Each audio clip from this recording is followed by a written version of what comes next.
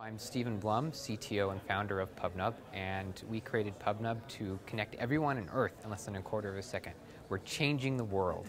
Some of the clients that we work with here is MTV, Rebtel, voice over IP company, media companies, social companies of all varieties that you can think of. And they connect their users through their mobile apps.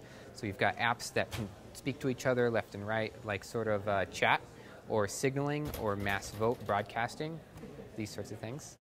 Is PubNub an app? No, it's not an app. PubNub is a cloud-based infrastructure, sort of PubSub in the cloud, so you can send and receive messages in real time across 10 data centers anywhere on Earth. So it's very, very fast, less than a quarter of a second.